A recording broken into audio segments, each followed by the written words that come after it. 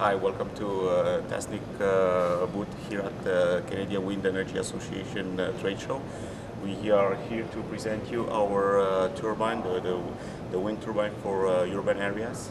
The new turbine that we have designed is a completely new wind turbine that works on different principles from compared to the other turbines. So just to explain to you just a little bit how it works, you have here our first prototype that we have already tested in a wind tunnel. This one, it's working right now and turning just with a very small breeze. We have a fan just behind our turbine, and just with the power and the airflow created by that fan, the turbine is able to move.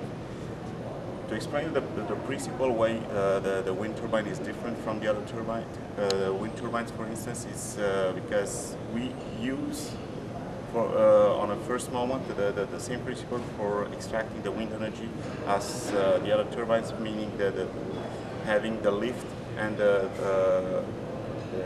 drag from the blades.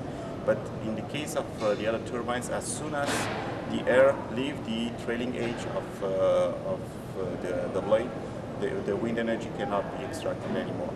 In our case, what's happening, after the air it's leaving the trailing edge, it enters in between a stack disc that we have here on the turbine. I'm going to stop this one to show you better.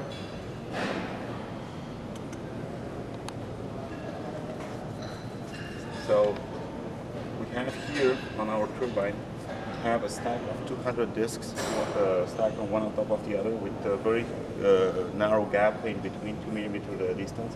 So when the air leaves the trailing edge, it enters in between the gap between the gap between the discs, stick to the surface of the disc and push even further the rotation of our turbine. From an aesthetic point of view, as you can see, it's very pleasant. No noise, no vibration. It's aesthetically acceptable for urban areas. So that's exactly what we intend to do, to put this kind of turbine on the rooftop of houses, buildings, schools, and communities. So everybody will be able to produce their own energy.